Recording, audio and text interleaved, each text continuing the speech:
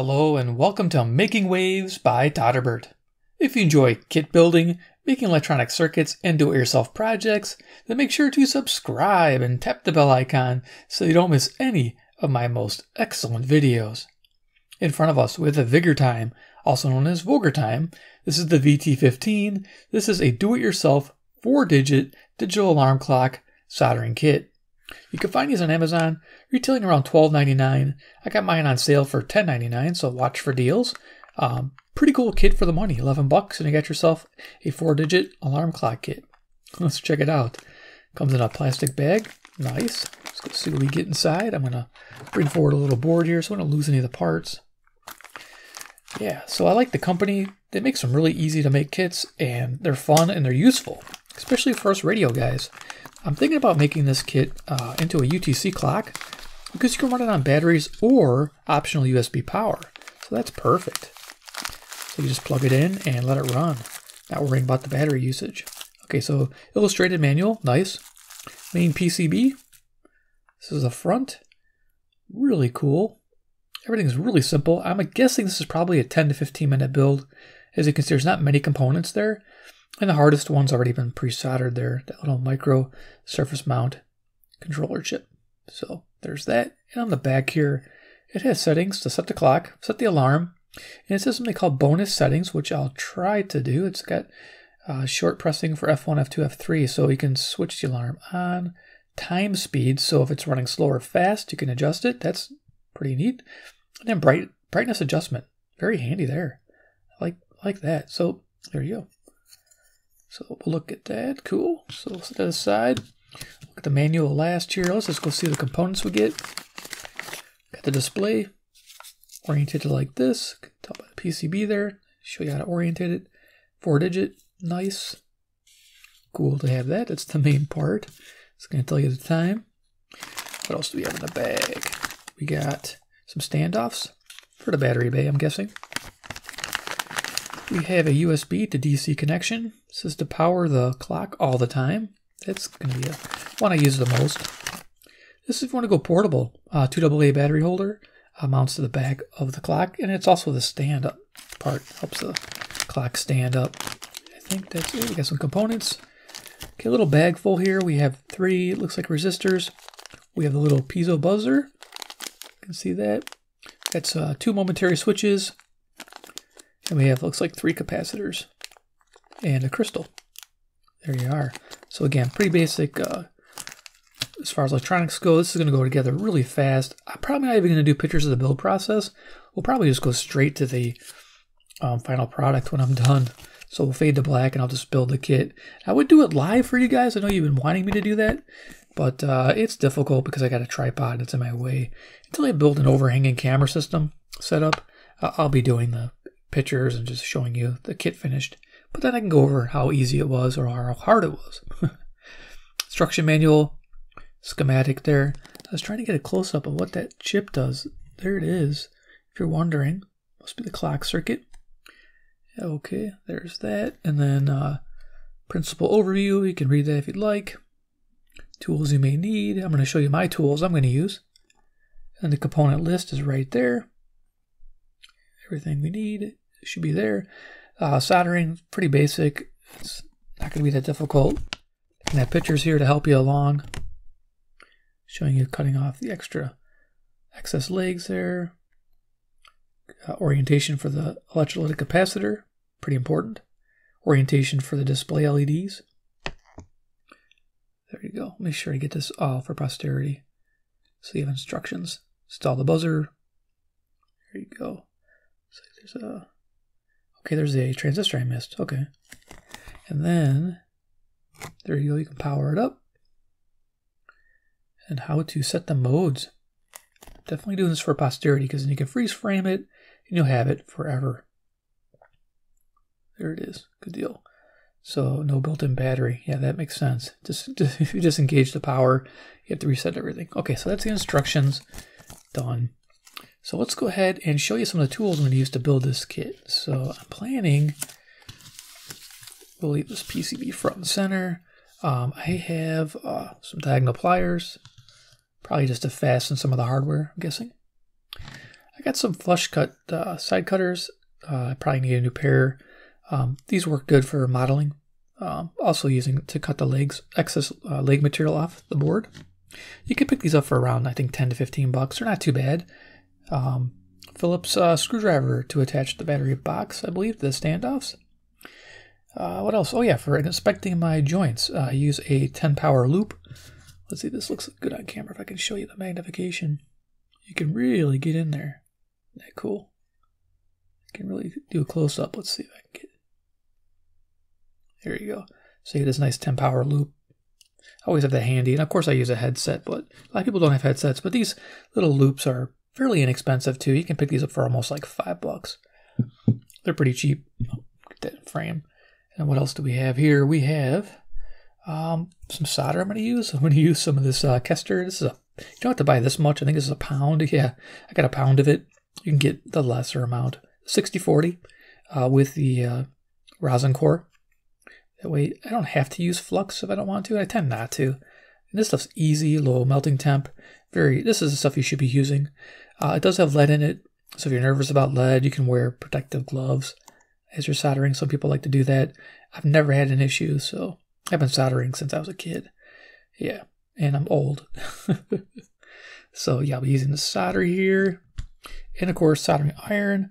I have a fancy one, but tip size, just to give you an idea. I'll probably be using like a screwdriver blade like that size. This was perfect for the pads in the back here. You know, you just see it's got the perfect size here. And what you do is you touch the pad and touch the leg, and then you put your solder on the opposite end, and it'll wick around into the joint. And you only spend about 1 to 2 seconds on each. You don't do more than that. If you're spending too much time, your iron's too cold or it's dirty, so clean it. And then you can also add some extra flux if you have some, and that may also help the joint for you. So there you go. Looks like you can program it too. Look at that. All right, so that's what I'm going to be using for the tip size. It's neat. I can swap those out on my unit. And of course, here is the main board. So there we are. Tools of the trade and what I'll be using. Rocking. Okay, so I'm going to fade to black. I'll either have pictures of the build process or I'll just go right to it, and we'll do like a mini review, and I'll kind of give you my opinions on the kit, how well it holds the time. So that's going to be important. Alrighty, wish me luck. Here are pictures of the build process. In this first picture, I populated the PCB with 3 resistors, 2 ceramic capacitors, 2 momentary switches, and the crystal. This next picture, the project's finished. This went really quick. I installed the electrolytic capacitor, the buzzer, the transistor, and display. No polarity on the capacitor, buzzer, and display. Also took a picture of the microcontroller, a nice close-up, in case some of you want to look it up and want to program it and have it do something different. So let's look at what's on the table. Here it is, in the dark. It's easy to see the clock. It's been holding time very well. I would say it's holding it perfect. We don't have to worry about doing fast or slow, or changing the speed. So there it is, the finished product in the dark. We'll go ahead and turn some lights on, because once the lights go on, you won't be able to see the clock in action. But there it is, 24-hour clock. Let's go ahead and I can show you the finished product. Get the lights on. All right. So right now I'm powering it with the 2 AA batteries. I'm going to lower this down, get up close and personal, show you the components. So first, before I go any further, let's do a little mini review. So dimensions, we are almost 4 inches. We're 3 7/8 of an inch in length. And we have a width of 2 1/4 inches. And then we have a depth, including the battery bay and the front display, of 1 3/4 inches. Pretty neat. And it stands pretty well too. So it's a really cool clock. For the money, it's a fun project. Really impressed with the result. So let's go ahead and do a little size comparison. I have a CC pocket. Of course, his is on onboard clock as well. Again, I have to kind of cover this so you can see it. It's just too bright to show, but when the lights are off, it looks really good. So there's that CC pocket. We got CC Skywave in the house. Now this is really cool. This is a UTC clock. If you're using like an old school analog shortwave radio, Oh, I don't have any on my table. Everything's digital. Actually, I do have an analog. I'm going to grab it. You guys haven't seen this radio in a while. They stopped making it. This is the Sonra. This is AM, FM shortwave radio. I could be using this clock to log stations. There you go. Pretty neat. This is a neat radio I modified. See, it's just cool to be able to modify things. This took a BL5C and I put an 18650 in there. So you can always modify your stuff. That's what I like about do-it-yourself. It's always fun. All right, so yeah. So that's pretty much dimensions, and I have a deck of cards here in case you don't have those items. There you go. Iron Man, he's the man with the master plan. He loves do-it-yourself projects all day long, man. There you go. So yeah, let's go look at it real quick, and I'll give you final thoughts on the project. Again, it was very quick. It took me about 15-20 minutes to build. I just kind of took my time. So let's go ahead and look at the front here. As you can see, the segmented display lighting up nicely. It's been on 2 batteries for about a couple hours. I'm not sure how long it'll last on 2 AA's. Here's our transistor. One of the resistors. Now the resistors were easy. You had 2 10K and then 1 330. So it was pretty easy. You didn't even have to look them up because they had these together and they just went separate. That was neat. The buzzer, there's polarity. There's a plus sign and it goes to the right of the front of the board. It's marked also underneath the positive. So no polarity on the buzzer. There is the close-up I took of that microcontroller. It's kind of hard to do it right now on the video. Our capacitor, electrolytic, negatives to the top of the board, positives to the bottom of the board. Okay, so no polarity on that one when you build it. Things that don't have to worry about noting polarity are the switches. Got momentary switches. Set the clock. Here you have your little ceramic capacitors, the crystal, and now on the back side, we'll flip this over. We have the battery bay installed. I kind of just wrapped the wires around. Not real neat. I guess I could have shortened them, but I always like leaving the extra wire. It solders right to these pads for the battery bay. Got a positive and negative there. And then over here is the DC input jack that I had to solder in from the front. There's 3 connections that had to be made, and it's kind of cool. There's little eyelets there. So you could actually tap off the 5 volts if you need to. That'd be interesting. Almost like you could...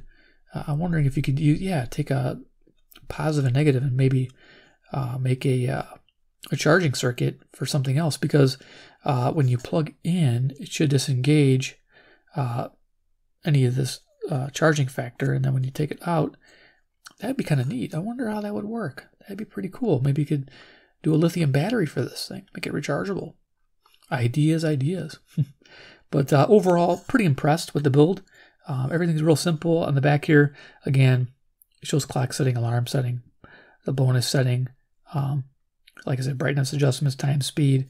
It's pretty much self-explanatory, and I'd like to show you how to do it. And over here is where you can program the microcontroller. Awesome. So yeah, for $10.99, it gets a big thumbs up. Rock and roll. Loving it. It's a great kit. These guys are great. VIGURTIME. Or VIGURTIME, or no, VIGURTIME, I think is what it says, VIGURTIME. They're just great company. I love it. Fun project, fun time. There's other projects out there. They're clock kits, and they're cheesier. They don't look as nice, not as finished. They're not well thought out. Or this is fun, like for a classroom setting, to build a clock. Say, hey, I built my own, and it's an alarm clock too. Remember that. So it'll wake you up with this little buzzer.